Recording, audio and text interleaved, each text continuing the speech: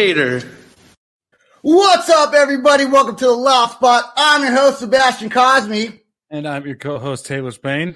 And we are sitting with the very legendary, in my book, Eddie Casillas from the band Voodoo Glow Skulls. What's up, man? How's it going, dudes?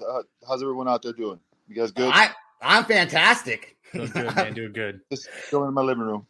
I am super excited to have you guys on. I remember listening to Voodoo Glow Skulls. Now, you guys have been around since what, 1988? Exactly. Yep, 88. And it was you and your brothers that originally started the band, correct? Yep, my younger brother and I, and our old friend Jerry O'Neill was the original drummer, and then our older brother kind of joined it like about a year after we started playing as a little like 3-piece band. He joined.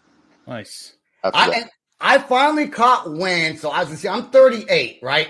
So I finally caught wind of Voodoo Glow Skulls sometime right after high school. Okay. And I remember the first time I heard El Cucuy.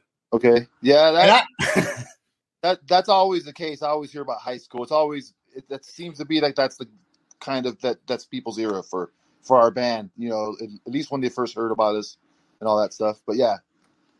Yeah, I heard El Cucuy and I was like, this song is sick. And I remember just playing it, thinking I was super cool, listening to that song, walking around everywhere I went, man.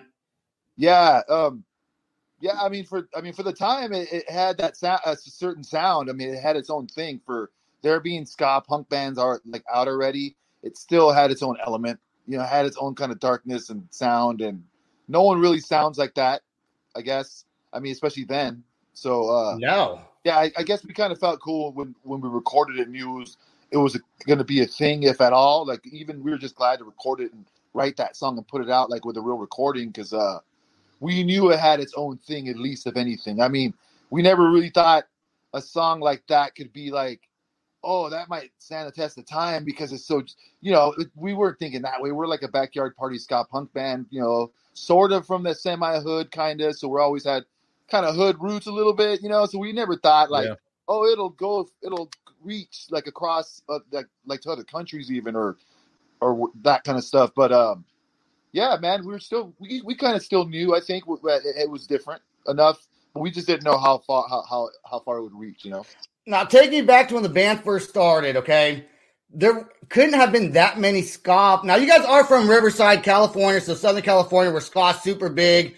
But in the late 80s, was ska really a thing back then, or was it something new? Well, it was new being done the way we were doing it and about to do more of, and there was only a few bands that were doing it. In the late 80s, there had already been like Fishbone, you know, I mean, who's in Southern California. That was I guess I'm speaking for myself, of course, and some of the guys in my band, especially like the OG 4 guys in the band that really started the sound. We were big in the Fishbone, especially I guess the rhythm section, like the drummer and I and the bass, you know, George, you know, like my younger brother. We were big in the Fishbone, like that was our shit. I mean, them and the Red Hot Chili Peppers and Jane's Addiction. When you're, you know, that close to Los Angeles and it's 1985, 86, 87, that was like the trifecta. And then you had all prime time going on and everything else too. But they were the bands that were getting signed and getting big, like, you know, like in LA. And but then there was the outside stuff like the Guns N' Roses going on, and then all the punk rock stuff, like I said, all the 80s punk stuff. But going back to Fishbone and ska, them and like the Untouchables, I think, were like some of the only bands. And then there was No Doubt, who was already a thing, and definitely a ska band at that time, like more like Rude Boy dress up ska band. At least for that period, you know, I guess like when they were like in high school age, you know, and then there was the Boss Tones and Operation Ivy. Yeah, man, that was kind of it, you know. I mean, we kind of crossed paths with like Skank and Pickle and those bands like a little later when we were already all kind of doing horn ska punk, kind of melded together, you know. But we kind of didn't we were kind of on our own little thing as it was, man. We kind of like funk at first, like punk, you know, and we weren't good at doing it, but we were trying to, like in 1985, you know, we were trying to be like, kind of like the Chili Peppers whenever we were first playing. And this is kind of pre kind of pre Voodoo Glow Skulls, and then right into the starting of our band, because we kind of played with the same musicians anyways. Like our little, like a little group of friends kind of learned at the same time. So we kind of, that was our first stuff that we learned, is like the heavy metal stuff, the early punk rock stuff, and then like I said, when we started to get kind of old enough to know about the Hollywood scene, that was only about an hour away. So we were influenced by every bit of like the Hollywood, like the LA scene was like. First, it was like like punk rock in the like the late 70s, early 80s. Uh-huh. It was like the glam rock kind of hair bands. Yeah. I was 15 and 16, so how was I not going to learn about Motley Crue? And then Right. that was like the punk rock for a minute, sort of. I hate to say it, but when punk rock kind of got dissipated and kind of faded out, Uh-huh. the new punk rock for a minute was the dudes doing heroin and looking like chicks and getting all the girls. That was kind of punk rock. I hate to say it, but it's at least for me. So I kind of like gravitated towards all the scenes, and then at the same time you had like the Chili Peppers, like I said, and Fishbone doing ska with like when Fishbone was kind of doing their more of a ska sound for sure at that time. Like they were really more of a ska. I think what's cool about Voodoo Glow Skulls, listening to your music, see, I never personally really put you in the ska genre.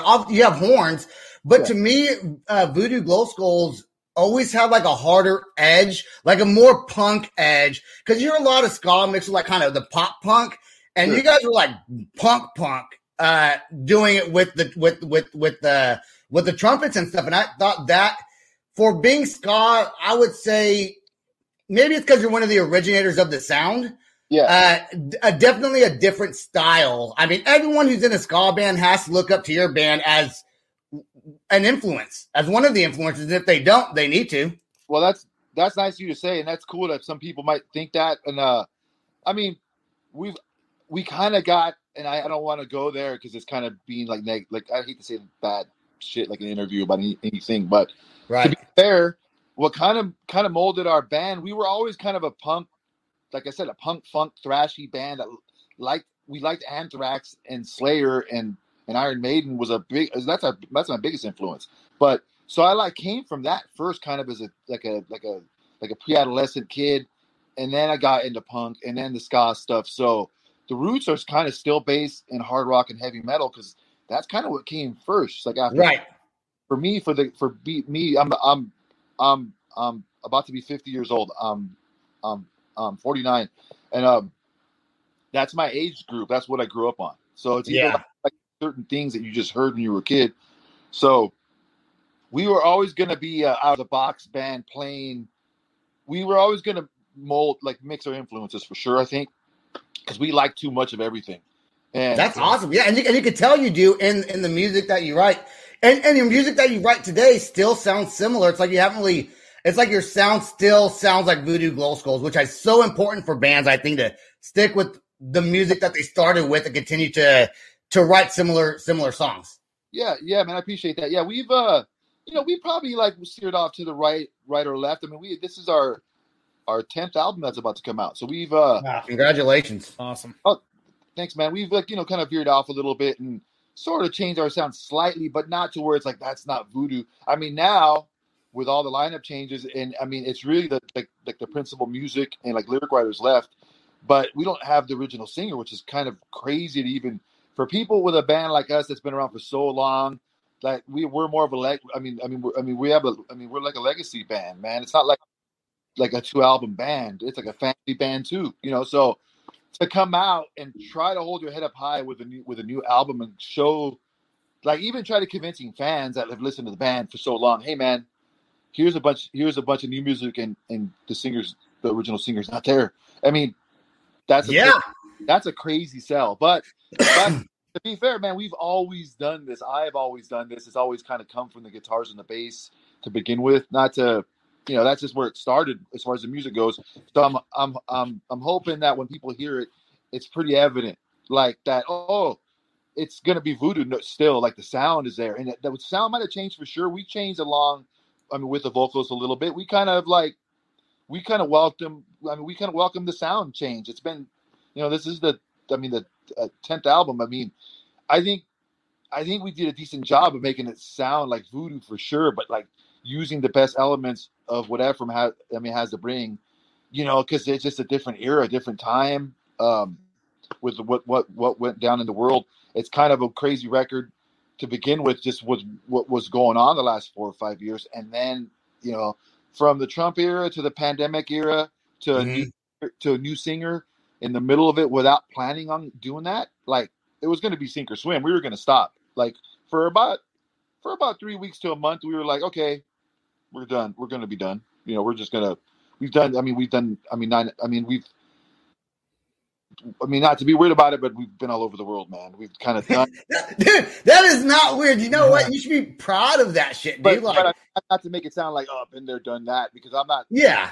I've never been lost on it. Like, I just put out. We are about to put out like the most DIY record we've done since the first one. That we're back on the OG label, kind of doing things ourselves in a lot of ways with just a couple of friend kind of slash I guess like an intern type friends that are just kind of helping us out, and with a small indie label, we're just kind of back to square one.